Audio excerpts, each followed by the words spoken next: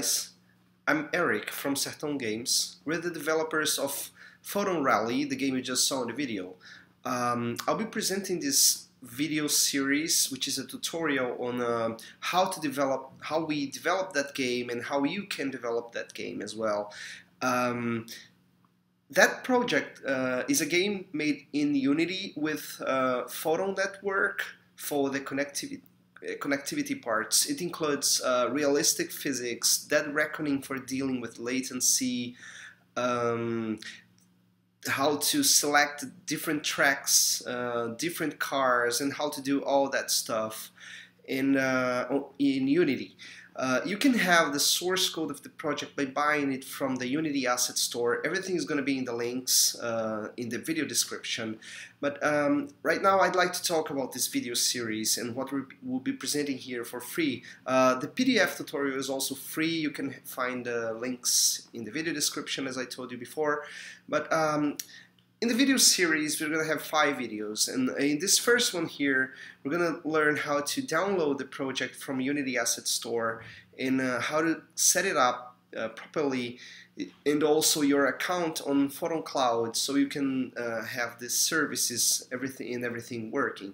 And then we're going to check the details on how to do a proper build for the project, and then we're going to test it with on the same computer, but 2 copies of the game running, so we can show how it works on the multiplayer part works. On the second video, we're going to show code and how the game does that part of connecting to Photon, creating rooms, joining the rooms, and all this basic Photon stuff for all multiplayer games. On the third and fourth videos, we're going to deal with the racing part. I'm going to show how our game does the realistic physics part and how you can set up a car on Unity using only the basic physics components and a bunch of scripts, and how to have the car behaving naturally and or the way you want it to be, and how to do some scripts for suspension, such as a sway bar and that kind of stuff. On the fourth video, we're gonna see the part of how to synchronize the cars on the network, how you can have like a multiplayer racing game, and how you have all the cars in the different computers running at the same time, and at the same time the players are controlling their own cars and everything, and how we deal with latency using some dead reckoning techniques. On the fifth and last video, we're gonna see all the other miscellaneous, such as how we do the computation of the positions, and how to finish the race, how to start the race with synchronization from the servers that we have on Photon Cloud. And how the cars can be started on their proper spawn positions, and how we use checkpoints on the tracks for doing all that stuff. So hope you enjoy, and feel free to download the demo, test the demo, and download the PDF. Everything is on. All the links are in the video description. But I'd like to, after trying, if you like it, buy the complete project from the Unity Asset Store, and then you're going to enjoy the video much more. Thank you.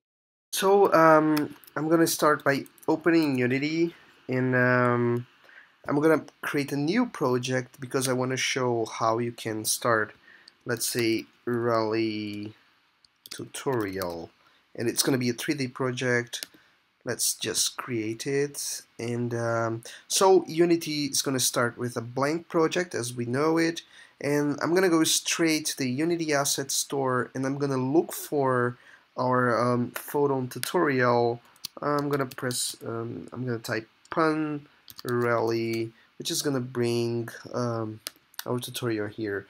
Of course, I already bought it, and I'm just gonna import everything. I have to type my, of course, my Unity Asset Store user. It's gonna be right now, and then I'm gonna be able to import it. So I'm gonna import everything and in the game, and then we'll be ready to go. So Unity finished importing the tutorial, and the first thing is that it opens this pun wizard which asks for our app ID.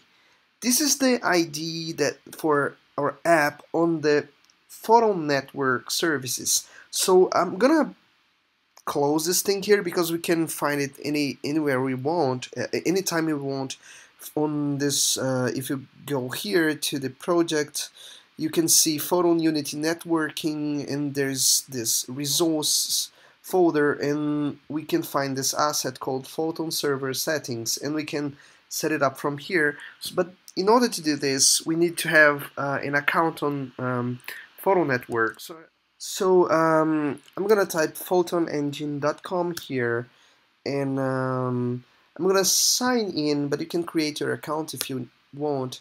And we're gonna go straight to our apps, but I'm gonna in the bottom here you can find this button, create a new real-time app. I'm gonna create a new one so we can test same way you're gonna do at home. So we don't need to type anything else. I'm just gonna put Rally tutorial here, and the thing you need to pay attention to is that you have this app ID here, which is this bunch of numbers and characters.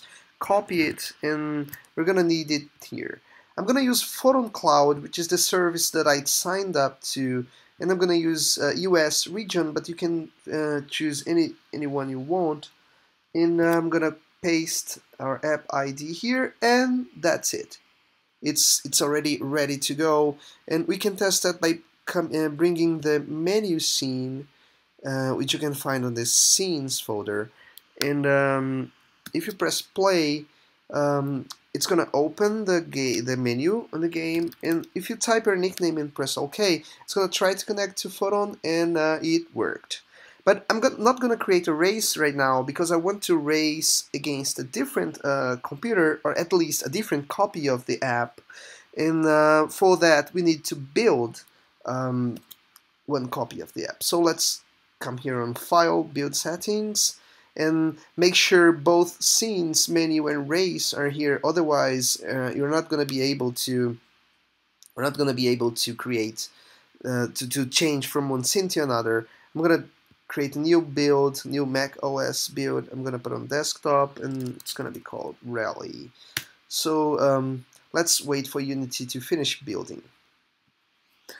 So Unity finished having the building the Rally demo. I'm gonna straight up and open it, and I'm gonna use a very simple graphics settings. So because we're gonna have two copies of the game running. So here's the first one, and the second one, I'm gonna make it run in the editor so we can have the console with any errors we get. Of course, we're not gonna have any error here because I already tested the tutorial. But in other situations when you're developing multiplayer stuff, it's nice to have two copies on the same computer, but one of them running in the editor.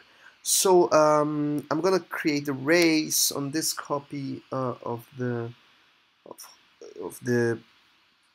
the app, and I'm gonna choose a yellow car so in order to be different. I'm not gonna press start here, otherwise this thing would go to the race scene already. I'm gonna wait for the other players, which is gonna be the other player is gonna be me in the editor here. So since we created a race here on this copy, you can find it listed here, and you just press to join instead of creating a new one. Now you can see that we have the two players are connected to the same game, and here in the original one, the master client, I can change the car color for Jose, and every time I change it here, it also changes on the other copy. This is gonna happen if you have, let's say, 4 computers connected through the internet. It's gonna work the same way. So I'm gonna have a red car for Eric here.